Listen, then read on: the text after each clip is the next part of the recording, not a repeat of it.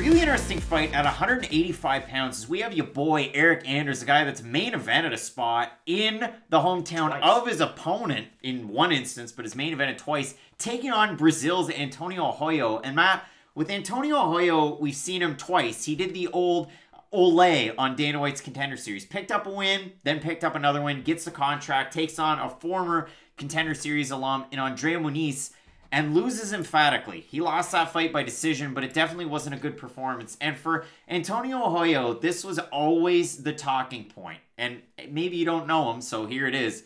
They compare him to Thiago Santos. He's a guy that they bring in to a lot of different camps to replicate Thiago Santos with his size and his length at 185 pounds. Phenomenal. He's got... Yikes. He's got good striking. He's a dynamic guy on the feet. Plenty of finish wins. 9-3 overall record. He's taking on a wrestler in Eryk Anders, and I went back and I got called out on Twitter, and the person that called me out was 100% right. We went back and watched some Eryk Anders tape for this one, and specifically watched the fight against Lyoto Machida. Are you finally going to admit this? With Eryk Anders, he took on a striker in Lyoto Machida. It was a really close fight. I've held on to the fact that Eryk Anders beat Lyoto Machida in that fight. Well, since it happened, I mean, Machida won that fight. Thank you. Machida won that fight. I've waited years for this guy. You look at this one, and Eryk Anders, I mean, at a certain point, had a spectacular, pristine record. He was undefeated. He was 10-0 going into the Machida fight. He loses split decision. He beats Tim Williams in a fight where we saw that kick replicated last week when Derek Anderson fought Kili Smolka over with Bellator at 251, where they used the replay to see if it was a legal kick. Eryk Anders in his fight against Tim Williams, similar thing where Williams was pushing up. Anders lands a kick that's almost a soccer kick. It's like millimeters away from being a soccer kick, but it wasn't.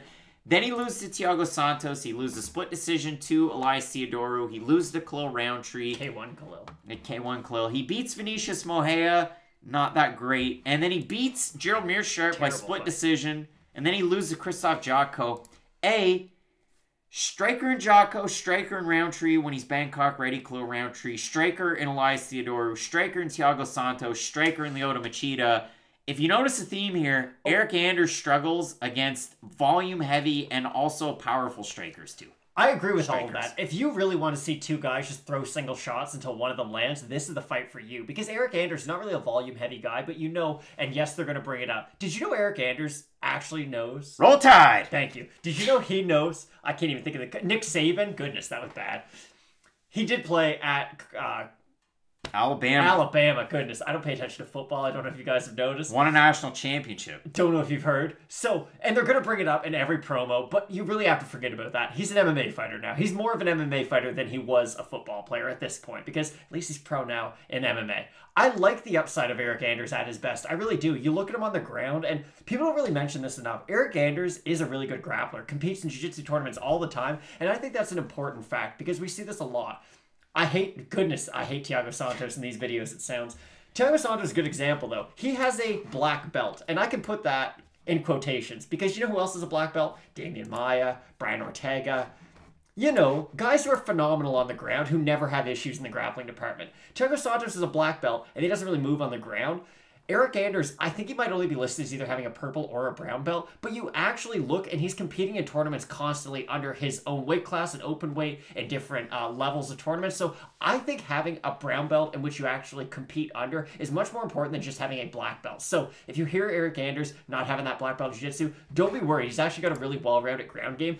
The wrestling for him has always been kind of one of those weird areas, and you can tell that he's such a big, strong, physical guy that he monitors his cardio almost a little bit too much because he never wants to overexert himself really going for that finish unless he knows he's about to get it, because he's been known to gas out in some fights. The Tim Williams fight is a good one to bring up because he was this massive favorite going into the Tim Williams fight, and then it just seemed like Tim Williams would just never go away, would never go away. And as the fight progressed, not that you thought Tim Williams was going to finish Eryk Anders by any means, but as the fight was going on, you're like, okay, Eryk Anders starting to slow down, Tim Williams starting to, you know, speed up, like this is looking bad. And then, of course, Anders knocks him out with that really highlight reel knockout, and we all forget about what happened up until that point, though.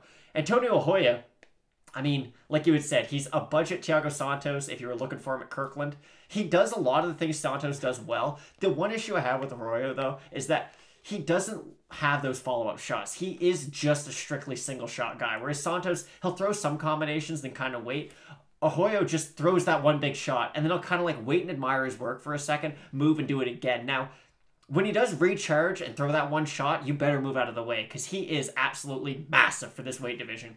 Eryk Anders, though, he's fought guys who can do that. And I do like what you had said. Eryk Anders struggles against striker, and Antonio Arroyo definitely is a striker, but he's not a volume striker like the Machitas or the Theodoros or any of those other guys that Anders has had trouble with. He's more that single shot guy, and if you're just going single shot with Eryk Anders, I don't think it's a fight he's going to lose. This is a trouble for me with Antonio Arroyo. I look at his record, and sometimes we focus on this a little bit too much. Sometimes we don't focus on it enough. Antonio Arroyo makes his debut against a guy that's 0-1. Then he fights an 0-0. That's fair. Fights a guy that's 4-5. That's good. Then he loses to Bredson Ribeiro, who's 3-0. It's going to happen. Then he beats a guy that's 0-0. Then he loses to a guy that's 2-0. He fights a guy that's 11-2. I dare you to look up Trevor Carlson on Tapology. He was taking some of that Mike's special sauce, and it's a bit of a salty 11-2. So he wins that fight. Then he gets matched up against a guy that's 2-4, then 1-1. Then 8-3, that's on Contender Series, so it counts. That's a good win. Then he beats Steven Regman, who's 9-3. All right, decent win. Then he loses to a submission specialist in Andrea Muniz. Then I look at the fights that have fallen through for Antonio Arroyo. Alessio Di Chirico withdraws. Kevin Holland gets hurt, can't make it. Then you had Antonio Arroyo was supposed to take on Trevin Giles earlier this year. Antonio Arroyo out. Tapology has it listed as issues, after the weight cut. So I don't really love that, especially going into a fight with Eryk Anders. He was originally supposed to take on Andreas Michailidis. That fight fell through. In steps Anders. As far as Arroyo getting ready for this fight against Anders, Michailidis, pretty good grappler, pretty good striking. So Arroyo has already got the meat and potatoes of camp ready for a guy like Michailidis to switch it into a different gear and take on Eryk Anders. Eryk Anders is a tougher test than Andreas Michailidis. I have to say that right now. I mean, Michailidis, his last fight against Modestas Bukauskas, a lot of people were high on him. And just he was up.